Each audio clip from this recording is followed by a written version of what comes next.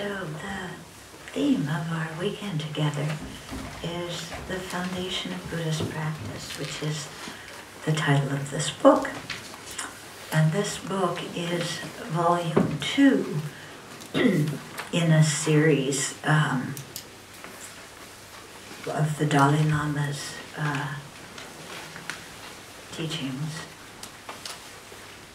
And the series is going to be probably 9 or 10 volumes at the end. We're not sure yet. The first volume was called Approaching the Buddhist Path. And then this volume, The Foundation of Buddhist Practice. The third volume is Samsara, Nirvana, and Buddha Nature. So those 3 are out in print. In October, November, volume 4, Following in the Buddha's Footsteps, will be out. And then next August, volume 5, In Praise of Great Compassion, will be ready. And then more are following. So,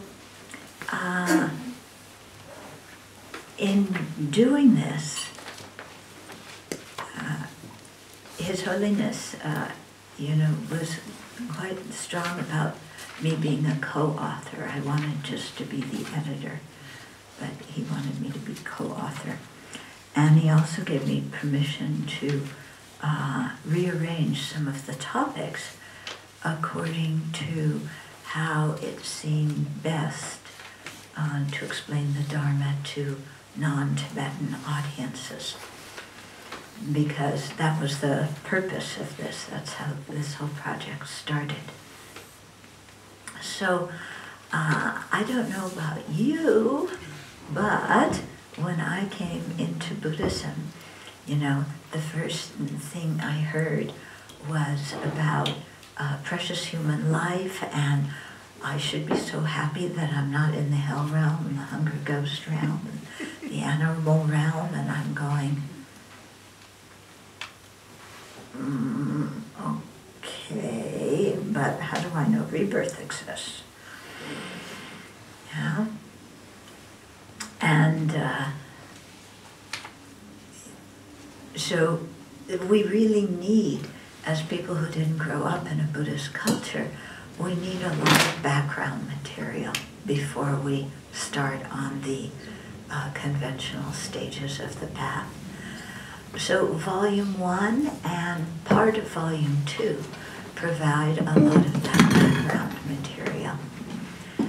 And then in volume 2, we also start getting into the gradual path.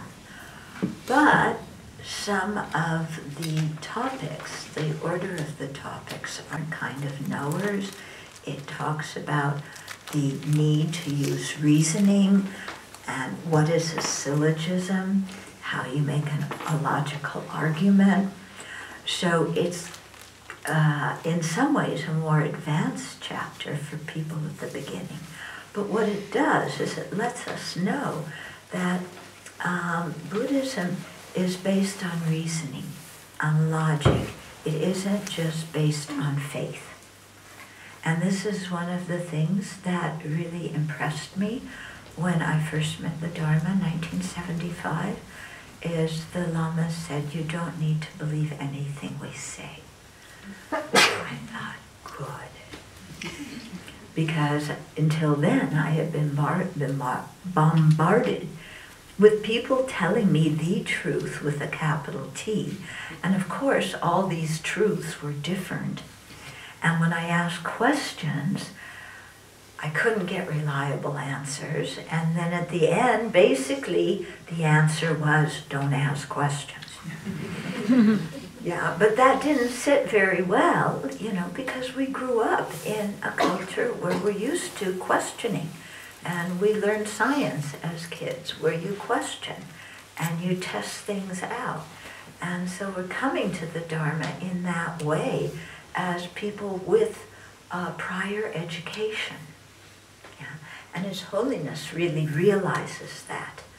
Yeah? So, we have this whole discussion of non-deceptive knowledge. Last year I was teaching this volume at the Abbey, and this chapter is very difficult, but everybody really got into it because there were a lot of exercises in it. And so I said, okay, at mealtime, you do the exercises. And even beginners got into it, wouldn't you say? Yeah? So it was a lot of fun. Yeah? Then the book goes into the basis of the self, the body and mind, and all the way that we categorize phenomena in Buddhism. Yeah? Also very useful, but it usually doesn't come until later. Yeah?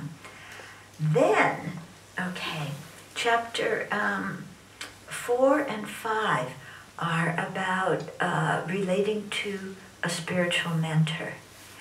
So this is often translated as guru devotion, which I don't think is a very good translation. The Tibetan is Lama Tenpa. So Lama means a spiritual mentor, and Tenpa means to rely upon, to depend on. So how to depend on a spiritual mentor, how to make ourselves a qualified student so that the relationship can really function to lead us to awakening. Okay? So it's not a practice of just blind faith, which we often get when we hear guru devotion. We get this idea, you surrender everything to the guru, including your wisdom. And Lama Yeshe, was totally against that. When people would come to Lama and, say, what do I do, and what do I do, and where do I go, and what do I do? And I remember one time he stood there and he said, the next thing they're going to ask me where to go pee-pee. Yeah? So he kept saying, develop your own wisdom, dear. So I had doubts when doing the book where to put these chapters about relating to the spiritual mentor, because in some ways it makes sense to put them at the end, because when you learn the teachings and you appreciate the teachings, then it's very easy to appreciate the person who taught you. Yeah. But then I thought, this could be 9 or 10 volumes later and several years later, and in the West there's a whole lot of confusion about what it means to relate to a spiritual mentor. So I thought, better to put these chapters now, okay, so that people can, go in with a clearer perspective. And His Holiness the Dalai Lama has a very special way of describing this. It's based on the Buddhist teachings, on Tsongkhapa's teachings, but His Holiness is very practical, extremely practical, and he's willing to talk about all the different aspects of relating to a spiritual mentor. So those 2 chapters are quite interesting, and I really recommend them to you. It's chapter 4 and 5. Then, chapter 6, how to structure a meditation session. So that's useful at the beginning of our practice. Then, chapter 7, we go into the body, mind, and rebirth, because the teachings, for us who didn't grow up in a Buddhist culture, rebirth is one of the topics that we really need to think about, and we need some really solid explanation of how that works. So some of that is in volume 2, some of it is here, in volume 1, and some of it is here in volume 2. So really thinking about what is the mind, what is the body, how are they different, what is going on when we talk about rebirth. Okay? That leads us then to the essence of a meaningful life, which is, the discussion of precious human life, which, as most of you know, comes very early in the usual long rim. So we talk about you know, the essence of a meaningful life, the value of having a precious human life. And then we get into looking beyond this life. So talking about death, what actually death means, and then a little bit about the different realms, okay? Unlike Pabonka Rinpoche's,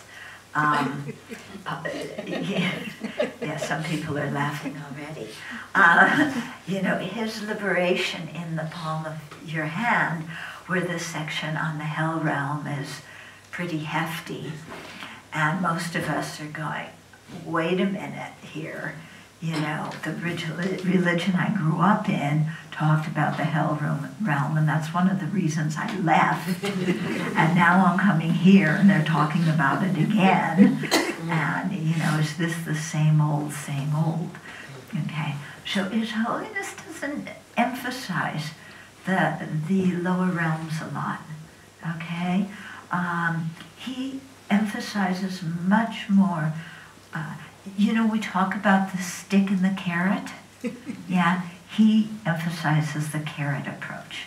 Yeah, so you lead the donkey by having a carrot, and the donkey follows it, instead of you following the donkey and beating it with the stick, okay, threatening it. And in fact, His Holiness, he really likes telling this story of, I guess it was in Amdo somewhere, I'm not sure, but one monk went to see the abbot of a monastery there, and his attendant said, well, the abbot isn't here now, and the monk said, well, you know, what's going on, where is he? And the attendant said, he's out scaring the lay people.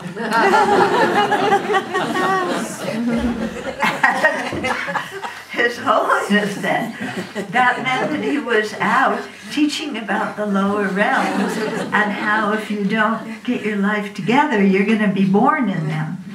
And His Holiness was very adamant this is not the way we should teach, and that in no way should the Dharma teachings be seen as threatening people. Okay? That's not the idea. You know, especially because in Buddhism, there's no creator God or manager of the universe who dishes out rewards and punishments, or who threatens people with eternal damnation, yeah, if you don't follow the rules correctly. The whole idea of karma, which we'll get into in a minute, is really based on cause and effect. Yeah? So there's no threat in this. And His Holiness was really saying, you know, we should not frighten people like by speaking of this. Okay. So we talk about, you know, death, a little bit about the lower realms, very little bit. And then, in the usual Lamrim tradition, yeah, refuge is the next topic. Now, in talking with some of the other Western Buddhist teachers who are my friends, we find that when teaching in the West, when you talk about refuge, people get really confused. You know, when refuge is introduced at this point, right after precious human life and death and a little bit about the lower realms, then refuge, you know, and you're talking about the Buddha and all these far out qualities, yeah, and how can we establish the existence of these qualities? Because again, they're just spelled out as wonderful qualities and we're told to believe, yeah? So we have to remember that the Lamrim was written for people who were already Buddhist, and essentially people who had gone through the whole philosophical study program in the monasteries, who now wanted the essential points to meditate on now that they finished their education in the monasteries. So that's how who the Lamrim was initially directed towards. It wasn't directed towards people like us, okay, who come from a different culture, and so on, okay? So, refuge can be a very confusing topic for people. And then in discussing, with the other Western Buddhist teachers, what people want to know after they hear about precious human life and death is karma. Okay? So if I'm going to be reborn and my rebirth is going to depend on my actions in this life and in previous lives, and karma simply means action, then, how does karma work? And what are, virtuous actions? What are non-virtuous actions? When I make mistakes, how do I purify them?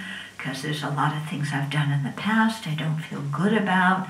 I want some way to kind of resolve and make peace with the past and put these things down. So rather than make refuge the next topic, we make karma the next topic.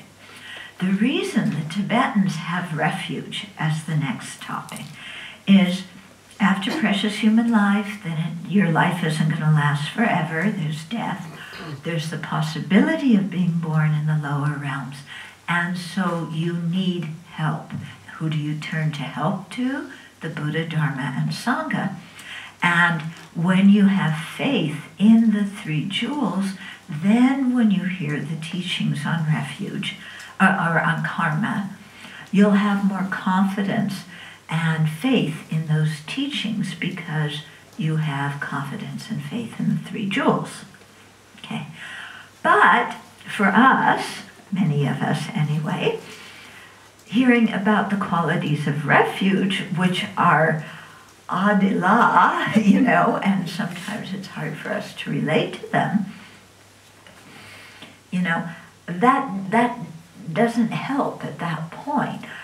We want to know, okay, cause and effect, and what karma is a system of cause and effect. We grew up with a scientific education based on cause and effect. So we want to know, okay, this is a system of cause and effect. How does it work? And since it's, I'm embedded in it, and it's going to influence what I experience, I need to understand this. So that's why in volume 2, the last 3 chapters are an extensive explanation of karma and its effects. Refuge comes in volume 4. Much later on, okay? Because in volume 3, we talk about the Four Noble Truths, the Four Truths, and the, first truth of dukkha, or suffering. Suffering's a horrible translation. Truth of the origin, or cause of our unsatisfactory situation. And then truth of cessation and truth of the path. True cessation and true path, the last 2 of the 4 truths, are the actual Dharma refuge. So when we study the 4 truths in volume 3, then it follows very easily to talk about refuge in volume 4. Okay? Because of, the Dharma refuge is the last 2 of the 4 truths. And then the Sangha refuge are the ones who have realized at least some of the true paths and true cessations, and Buddha has fully realized them. And so in that way you establish the existence of the 3 jewels and the qualities of the Buddha, Dharma, and Sangha. And you have much more knowledge about Buddhism before you get into all the qualities of the Buddha. Okay, So that's why refuge is in volume 4. Yeah. And volume 4 also contains the 3 higher trainings of ethical conduct, concentration, and wisdom. Yeah, because those 3 higher trainings, when we talk about true paths, the 4th noble truth, they are the true paths. Okay? So it's a different way of sequencing the teachings in a way that I think helps us understand how certain topics fit together. Okay? So this weekend, we're focusing on the Foundation of Buddhist Practice. So I thought what I'd do is go into the chapters on karma. Yeah, because this is something that's very interesting for people. So there's actually a lot to talk about in karma. We won't get through all of the chapters. What I thought is to talk about, different points, some more briefly, some more extensively, and then leave it to you to read the rest, okay? Simply because of the time factor, okay? Okay, so I thought I'd read a little bit sometimes from the book and then also comment, okay? So, where's 231?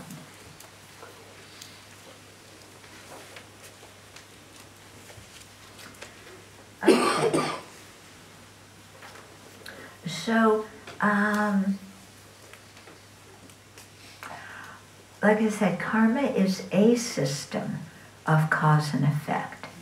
Yeah? It's not the only system of cause and effect. Okay? Not everything is due to karma. Okay? We have biological cause and effect, chemical cause and effect, psychological cause and effect, physics cause and effect. There's many systems of cause and effect. Karma is one of those. Okay? So karma means action, and it's referring to our volitional actions, actions done with an intention. Okay? So this really points us to understanding our mind and to looking at what are our intentions for doing what we do, saying what we say, thinking and feeling what we think and feel. Okay? So it's, when you learn karma, it's not some external system that is being superimposed on us of this is what you do to be a good boy or girl, and this is what you do if you're a bad boy and girl, so you better be a good one or else. Okay, this is that kind of, Sunday school understanding is not part of the Buddhist explanation. Like I said, there's no creator, there's no manager, nobody's dishing out rewards and punishments, okay? The whole system of designating what is virtuous and non-virtuous is because the Buddha, with his exceptional powers, was able to see when sentient beings experienced happiness, these were the causes, and he called those causes virtue. Okay, and these are long-term causes, not what happened 5 minutes before you have the effect. When sentient beings experience non-virtue, the cause, when they experience suffering and misery, the causes of those were called non-virtue. Yeah. So the Buddha didn't say, this is virtue and not virtue because I made up the rules.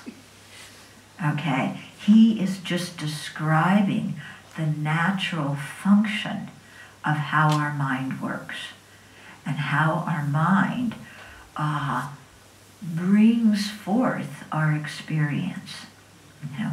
how the mind, in many ways, is the creator. There is no external, permanent creator, or absolute creator. And in fact, there's no beginning to the universe. Okay? And if you say, but there has to be a beginning,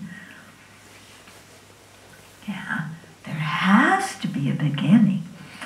Okay, do you remember in math class when you learned about the number line? Okay, so you had 0 and then plus 1, plus 2, plus 3, plus 4.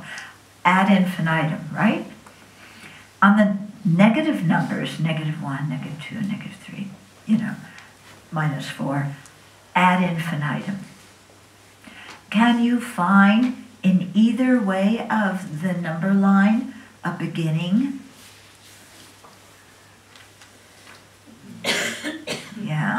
There's no beginning.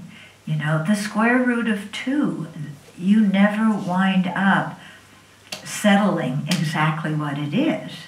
It just keeps going on and on and on and on. So when people come and say, well, there has to be a beginning, then I usually say, okay, please try and find it. And if you can find it, then you know it exists. But if you can't find it, then you might want to begin thinking of countless previous lives and so on.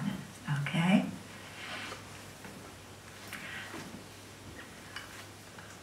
So, it's very important as Westerners that we don't bring in Judeo-Christian ideas about the universe, about cause and effect, heaven and hell, and this kind of thing, that we don't bring that into our understanding of Buddhism.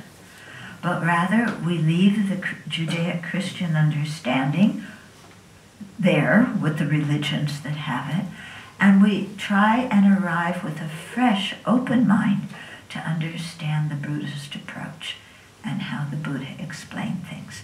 And that makes things much easier for us. Our mind is the creator. So there's a verse in the Dhammapada that says, mind is the forerunner of all miserable states. It is the mind that leads the way. Just as the wheel of an ox cart follows the hoof of the ox, so suffering will surely follow when we speak or act impulsively from an impure state of mind. So from a state of mind with ignorance, anger, attachment, other kinds of afflictions. Then the Dhammapada continues, mind is the forerunner of all happy states. It is the mind that leads the way. Just as our shadow never leaves us, so well-being will surely follow when we speak or act from a pure state of mind. So from a state of mind that is free of ignorance, anger, and attachment. When we wonder what is a definition of karma, the Buddha said, it is intention that I call karma. For having willed or having intended, one acts by body, speech, or mind. So we often talk about body, speech, and mind as the three doors through which we act. And intention is what causes us to act. Our mouth doesn't move without there being an intention in the mind. We don't move to do an action without there being an intention in the mind. Of course, when the doctor hits you here and your foot moves, that's different. That's a different system of cause and effect. That's not karma.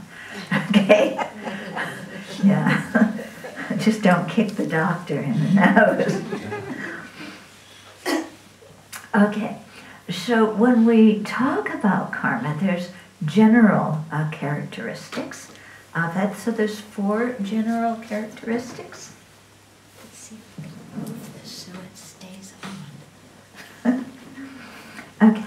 So the first characteristic is that karma is definite, okay?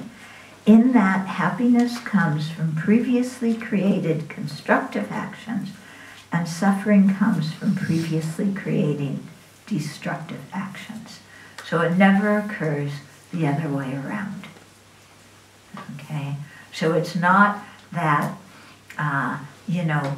we can kill and steal and lie and then somehow finagle it so that we have a happy result at the end of the day from that. That's never going to happen.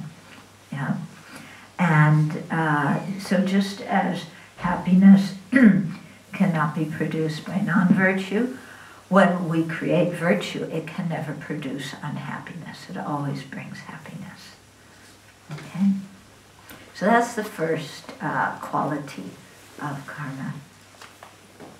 The second quality is that karma is expandable, in that a small action can bring a big result. Okay? So it's nice. I'll read some of these quotations from the sutras. It's good to hear them. So a small action can bring a big result. Like a poison that has been ingested, the commission of even a small negativity creates in your lives hereafter great danger and a terrible downfall. As when grain ripens into a bounty, even the creation of small merit leads in lives hereafter to great happiness and will be immensely meaningful as well. Okay? So just as a small seed can grow a big tree, yeah, it's very interesting. Go outside and look at these enormous trees, and then you think they all grew from a tiny, tiny seed. It's really kind of amazing, isn't it? And you think this itty-bitty seed, and now it's this enormous tree. So in the same way, small actions can bring big results. So when we understand this, then we know to try and avoid even small negativities. So to not just, rationalize, it was just a little white lie. Let's, keep things clean, yeah. And similarly, when we tend to be lazy about doing even virtuous actions, to remember that it can be very powerful. So, for example, setting up an altar and making offerings every morning. Even if you're half asleep, it's still very virtuous to do that and to start the day off by thinking of your refuge. Okay, the third quality of karma. We will not experience the effect of an action we have not done. Yeah? This one, is very strong, and we need, I'll talk about that later. Okay. In other words, when you see people in a similar situation, but they experience different results from it, when I think of the Twin Towers in New York on 9/11. Some people survived, some people died. They were in the same situation. So that indicates that they had created some collective similar karma to be in the same situation together. But they also had their individual karma, because some people survived and some people didn't. So we only experience the result of actions that we've created, and we don't experience the results of actions that we did not create. Okay? You have to be sometimes, let me do the fourth quality first, and then I'll get into that. The fourth quality is karmic seeds do not get lost or magically vanish. So they're not like your computer files. Okay? I just, got OneDrive, and, some of my files are not being saved, and they're vanishing, and, but karma is not like that. Yeah? Some of my karma, I wish, would vanish like my computer files. But it doesn't happen that way, okay? However, if we apply antidotes to the karma, then we can stop it from ripening. So in the case of destructive karma, if we do purification with the four opponent powers, which we'll get into, then it can either reduce the effect or shorten it or even stop it from ripening altogether. In the case of our virtuous karma, if we generate wrong views, if we get angry, that can impede the ripening of our virtuous karma. So we want to be really careful about this one, okay? So this is an antidote that I often use when I get angry at somebody, okay? Because I'm really mad and my mind is going around, they did this and they did that, and how dare they, and who are they treating me like this, and I need to get my revenge, and you know how it is when you get angry, okay? There's like just this constant, garbage rolling around in the mind. So I'll stop and I'll think, okay, Chodron, your ego is clearly getting something out of being angry at this person. You feel really empowered to tell them they're wrong and they can't do like this. Now, is impeding the ripening of your own good karma worth getting angry? Okay? Because when I get angry, I'm going to impede the ripening of my own good karma. I'm going to destroy what I've worked hard to create. So I have to say, okay, I say to myself, you want to continue being angry? Okay, go ahead. But your result is that you're shooting yourself in the foot by stopping your own virtuous karma from ripening, and you're going to experience suffering from this. So if you want to do that, fine, but think carefully. And that helps me calm down. It really isn't worth being angry at this person. Yeah? If that's the result of my anger, it's not worth it. Okay? Now, those are the general characteristics of karma.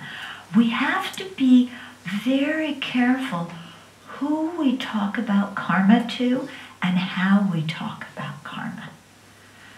Okay? So I'll give you some examples where I made some boo-boos regarding this. Okay, do you remember many years ago when there was a Pan Am flight that was shot down over Lockerbie, Scotland? And there were some students from a university in that plane. So this was many, many years ago. So I happened to be giving a talk, maybe some months after, a year after the plane was shot down, at that university. And so somebody raised their hand and said, well, how does karma relate to,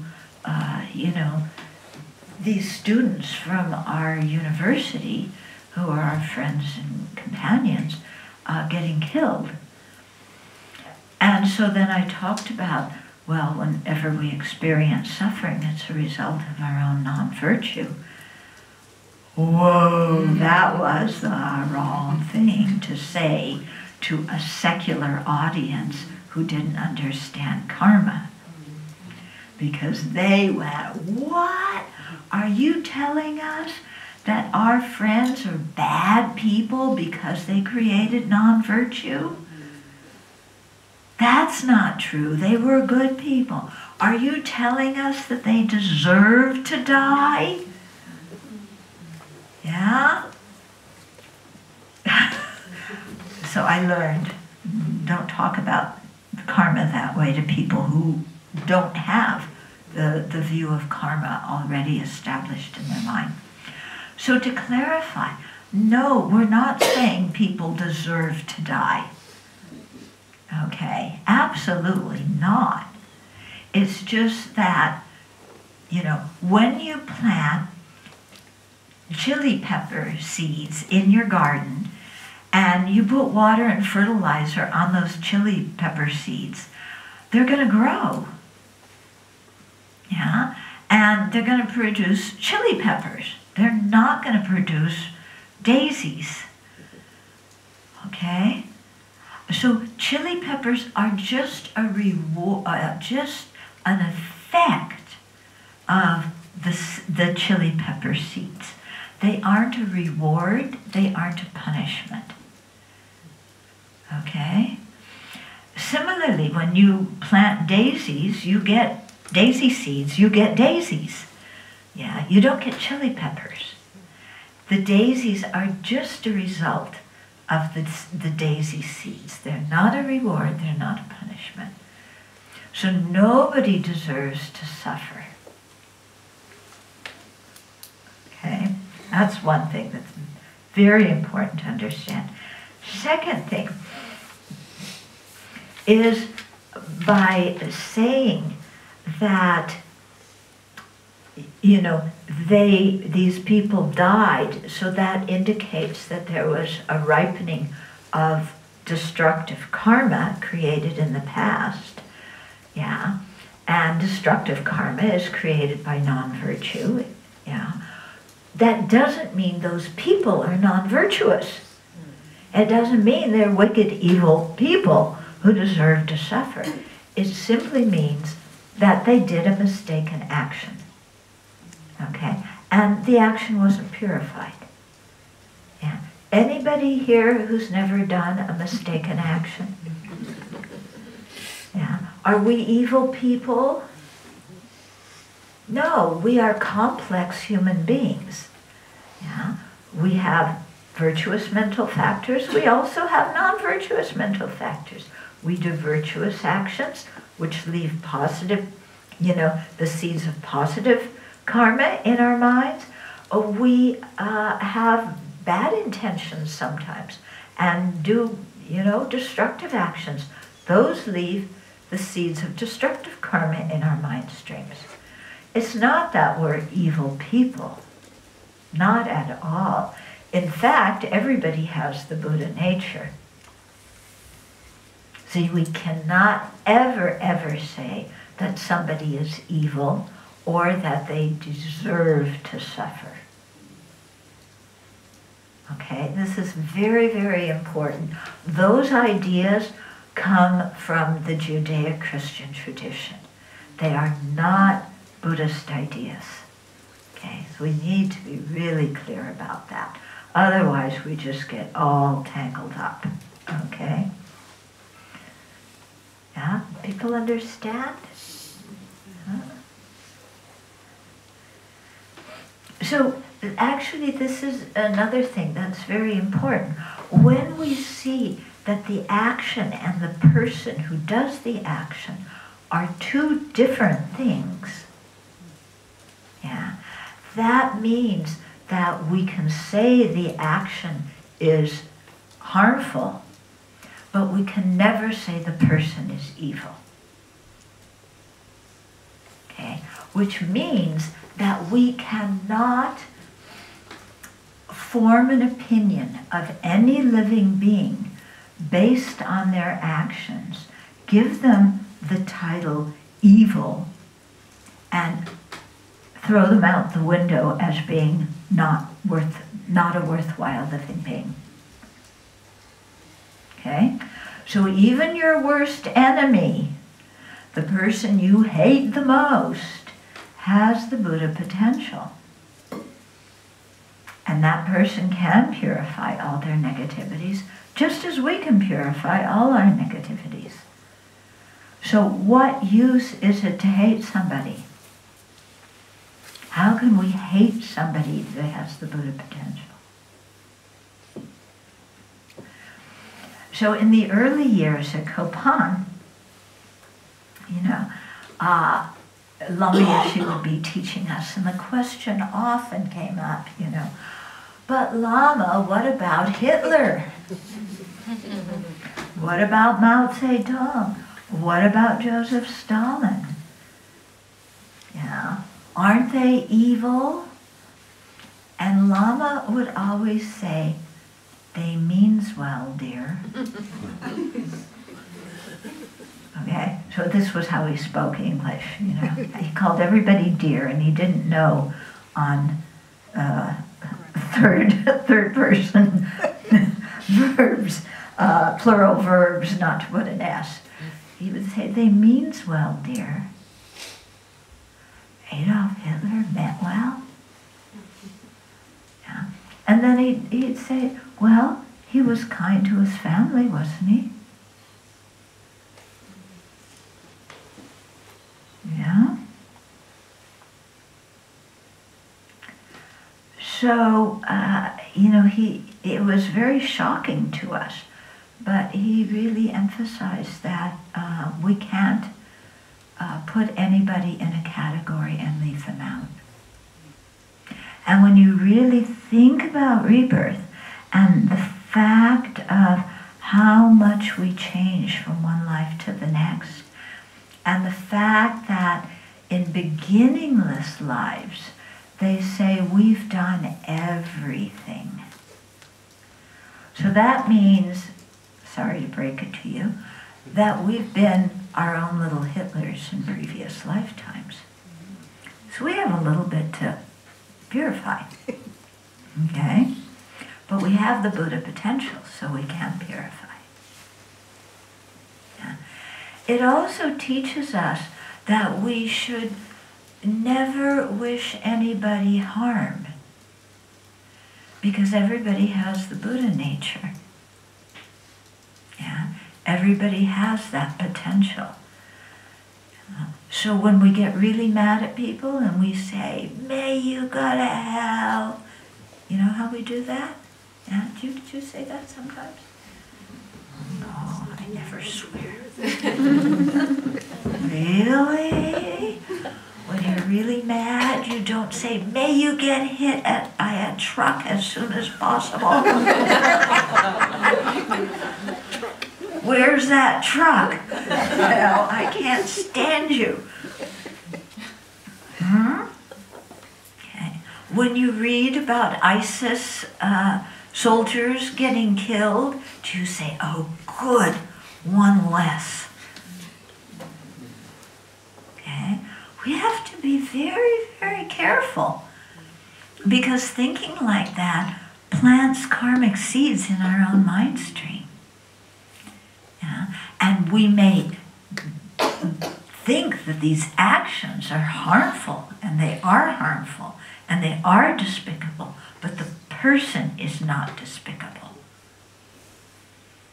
Yeah?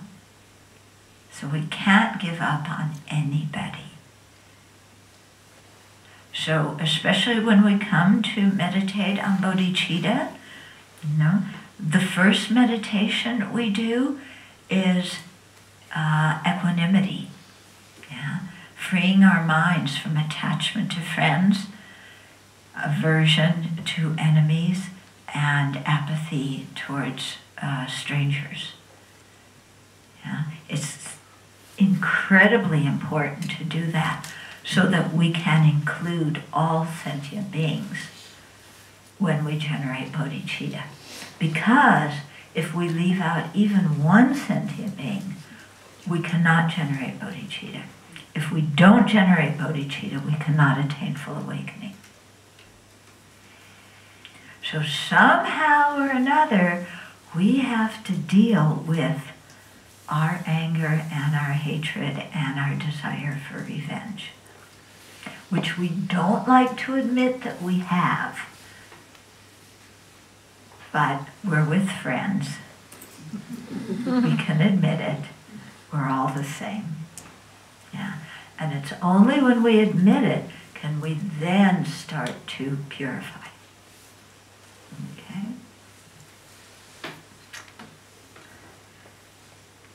Now we get into the next section is the specific characteristics of karma.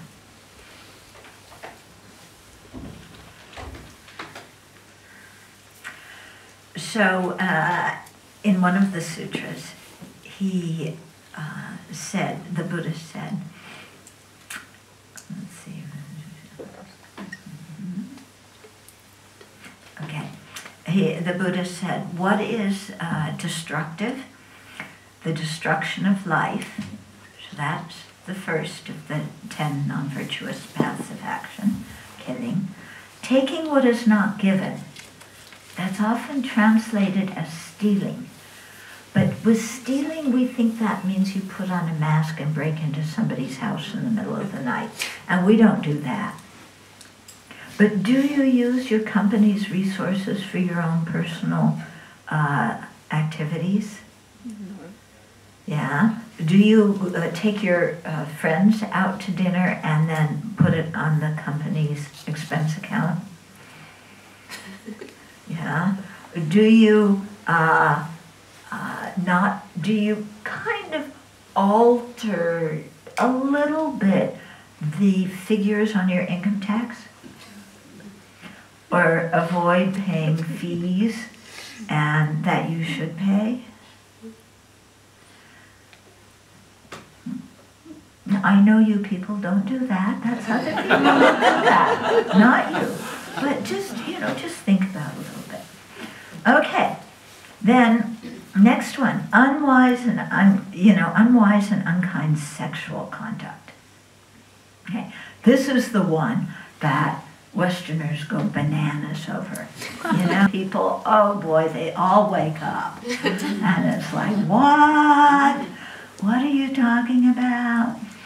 So the principal thing here is adultery, if you're in a relationship going with somebody else, or even if you're not in a relationship going with somebody who is.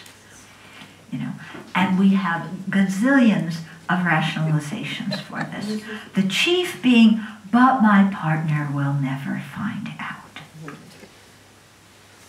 And the children will never know. And it satisfies me and it makes me happy, so what's wrong? Because this is real love. Well, I can't tell you the number of people who come to me who say, when I was a kid, I knew that my dad, it was usually dads, sometimes moms, I knew that one of my parents was having an affair. Yeah. So you think your kids don't find out? Kids are smart. Okay. So the chief thing is adultery, but it also includes, the unwise part is not using methods to prevent the spread of STDs, So if you're infected with something, use precautions so you don't spread disease to somebody else. Talk with your partner first, and if they have something, make sure that you use some kind of preventive methods so that sexual diseases are not transmitted. Also included in unwise and unkind sexual behavior is just using people for our own gratification. Yeah. So, this is where the young people go really crazy. And some of the old people too. But because they say, well, but what about hooking up? Everybody is hooking up now. You just have a sexual relationship and it feels good and you go on to the next one. And nobody is emotionally involved. Oh, yeah? Really? Yeah. So, having relationships, you may think, well, nobody else, your partner isn't getting emotionally involved. But maybe they are.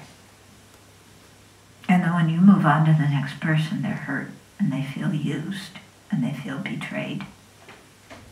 Okay? So that's also very important, not to hurt others, either physically or emotionally, through how we use sexuality. Okay. So you're all going to go home and tell your kids now, right? Yeah. She said you shouldn't do that. But she said you shouldn't do that. I'm different.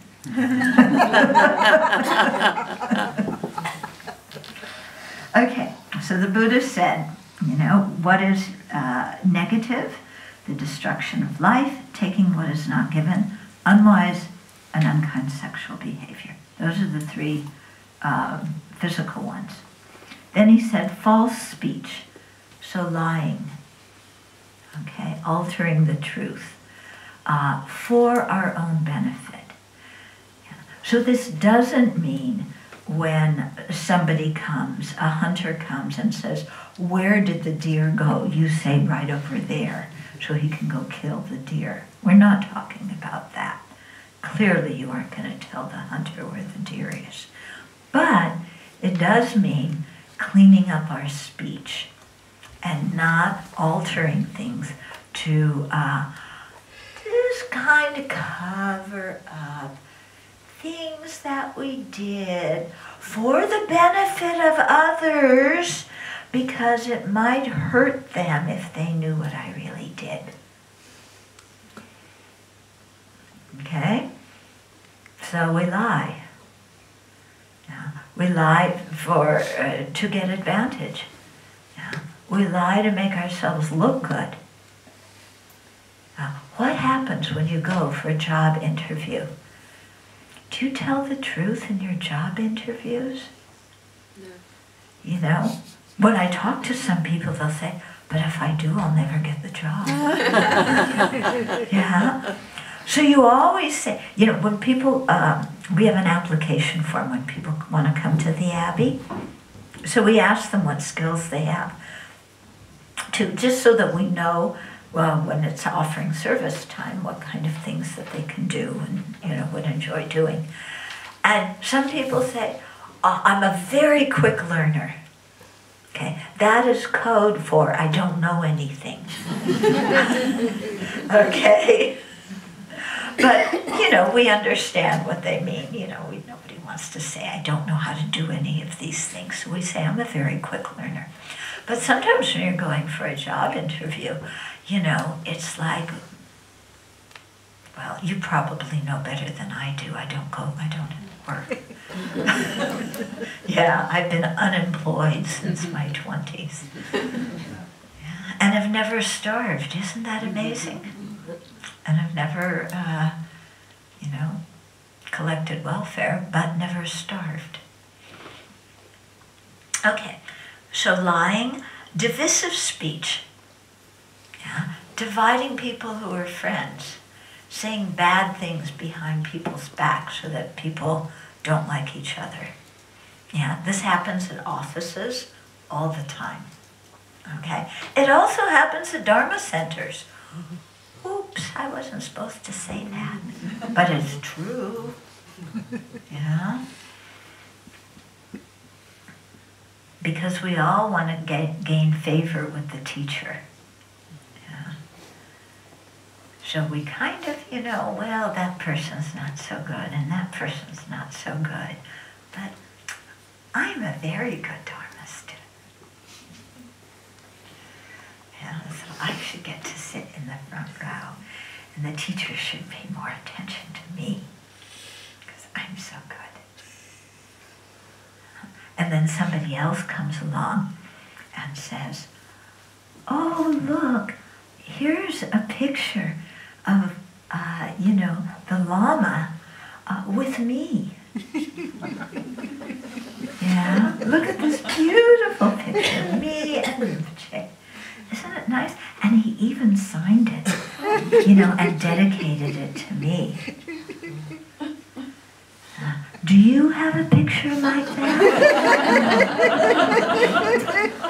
Oh, I'm so sorry you don't.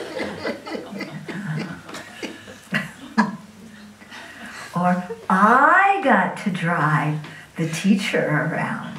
Yeah, the teacher was in my car. Yeah. Did the teacher ride in your car? Oh, Oh, I'm sorry. You just have an old beat-up vehicle. You don't have a really nice one like me. Yeah. I got to drive the teacher around. Okay, so we do stuff like that, don't we?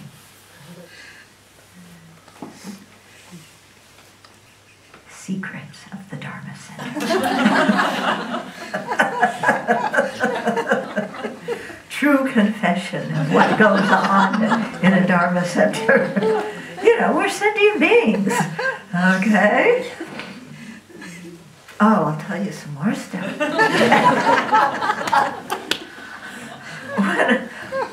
When I lived in Italy, this was many years ago, so I've subsequently kind of gotten better, but when I lived in Italy, yeah, the Lamas had a little villetta at the Dharma Center, and then all the students ate at the main kitchen.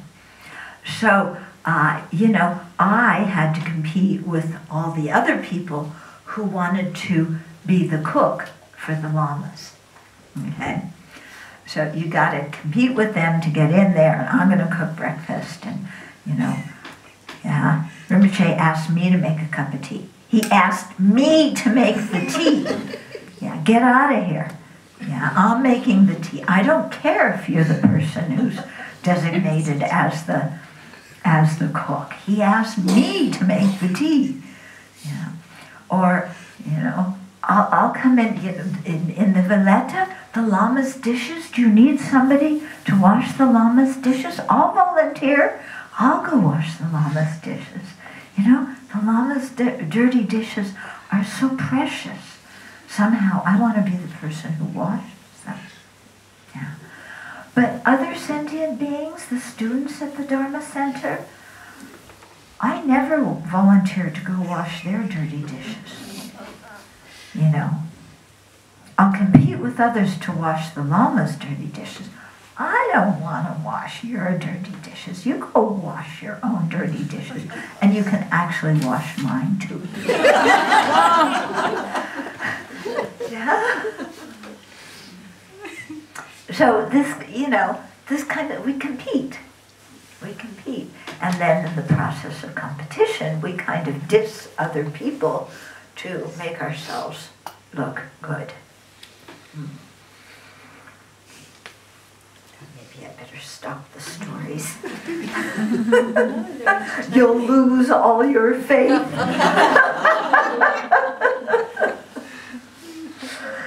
Okay, so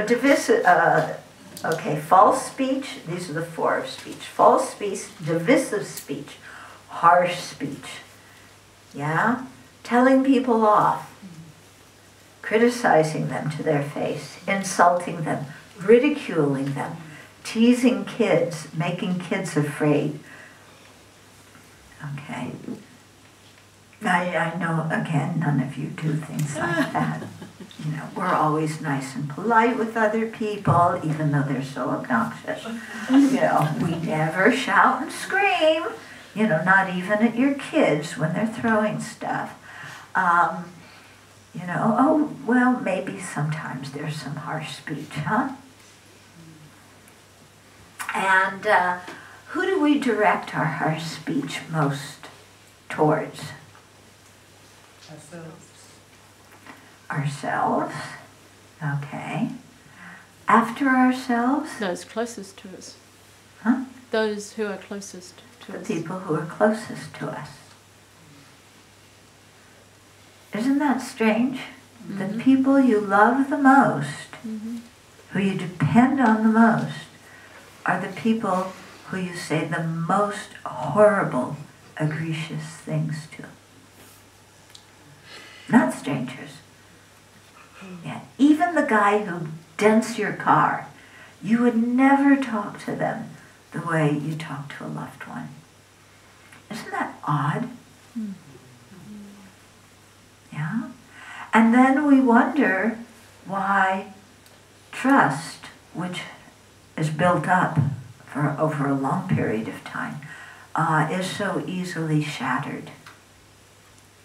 Hmm? Okay, so it's very important that with the people we live with, that we care the most about, that we really wash our speech most with them. Yeah. And also at the office, wherever you work, factory, workplace, don't create cliques by everybody getting together and gossiping about this person over here and blaming them for everything that's wrong. That happens sometimes at Dharma centers. No, I'm not going to say that. But it does. It's just this is what human beings do. How do we feel good about ourselves? We get together and we diss somebody else. And the conclusion of the discussion is, we are the best people in the world. Okay? But this is not virtuous speech. Okay? This is harsh speech. Now, very damaging. And we've all been the victim of other people's harsh speech, haven't we? So remembering what it feels like to be the recipient of it, then let's take care not to dish it out to other people.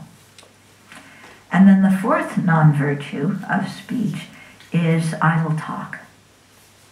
Blah, blah, blah, blah, blah, blah, blah.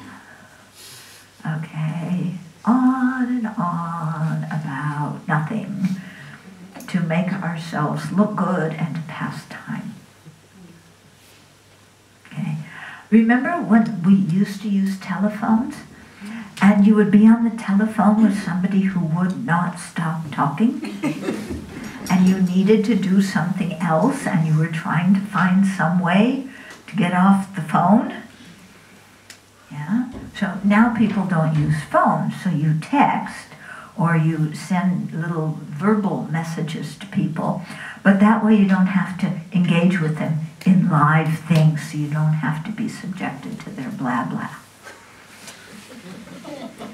But you also don't have human connections. We give up the human connections with other people. Okay. So, but I suppose people can go on in a text, can't you? You keep texting somebody again and again. Like President Trump. He tweets and then he sends another tweet and then he sends another tweet and another tweet. His only, they've lifted I don't do Twitter, but I think they lifted the number of characters you can have now. So he goes all the way to the end and then puts ... and then does another tweet. Okay? And on, even if you don't want to hear what this guy's saying.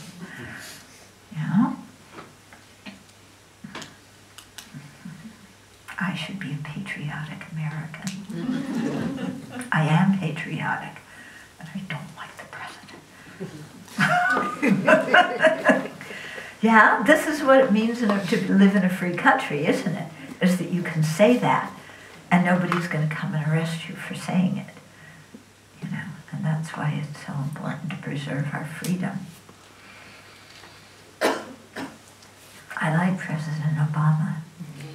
Yeah, he was really good.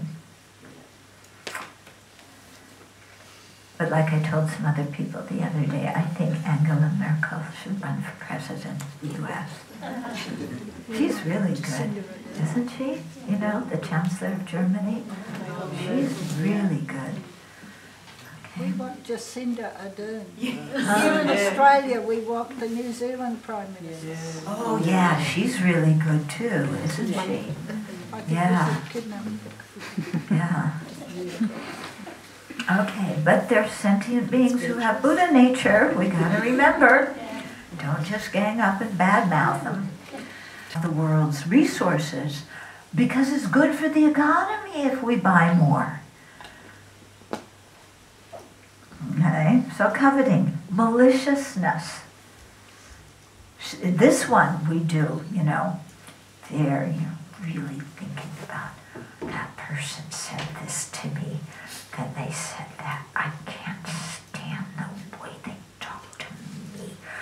I've got to say something to them to let them know what's going on. And we can spend a whole meditation session doing this. Yeah, have you ever done that? Yeah? Okay. I take refuge in the Buddha, Dharma, and Sangha until I attain awakening and generate bodhicitta. 15 years ago, my brother did this.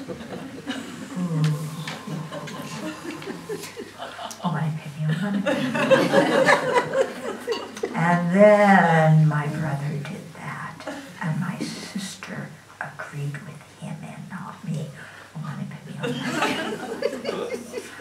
I've got to put an end to this. I'm the victim of their bad speech. And then you hear, oh, it's time to dedicate the merit. What merit? I spent my whole meditation session grumbling about what people have done to me. Okay, that's called maliciousness.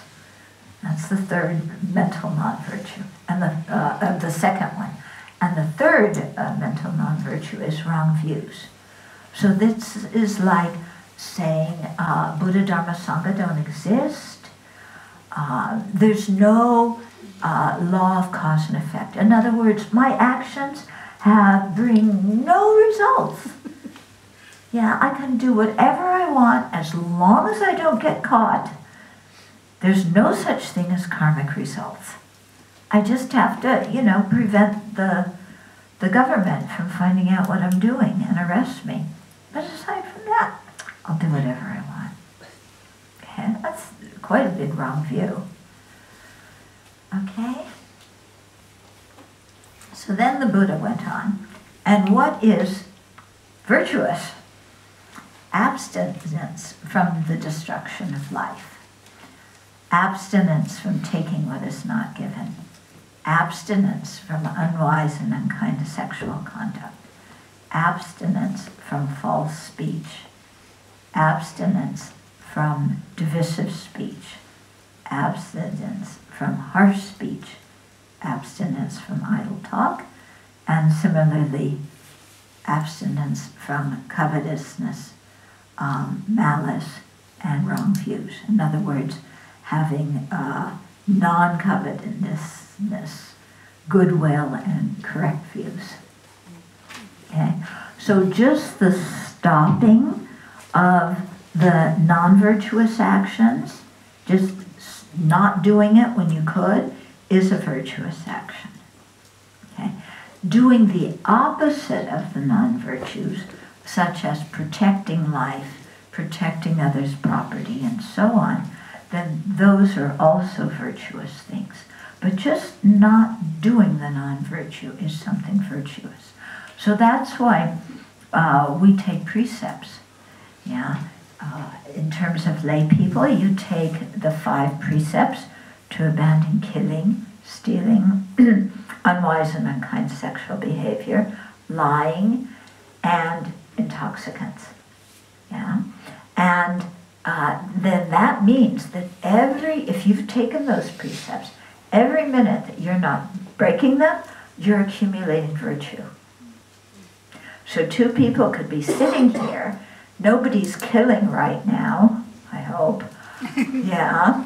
One person has the precepts not to kill, and they're just sitting here, they're automatically creating virtue because they're keeping their precept. The person who doesn't have the precept is also not killing, but because they don't have that precept, that intention in their mind not to kill, they aren't accumulating the merit of abstaining from killing at this moment. So when you take and keep precepts, it's very, very powerful karmically to help you create merit and to purify previously created non-virtue. Okay, so that's talking about the specific characteristics of karma. Now, and then there's a whole bunch in the book about, exactly how you can do these, all the different factors to have a full non-virtue, all the different factors, from your motivation to the action, the conclusion of the action, and so on, of how to do these so that you create virtue, So for the 10 virtues, the 10 non-virtues. So that's all in the book. I won't go through that now because there's other things. But first, we're going to take a break. Okay? So, how about if we take a 20-minute break and come back at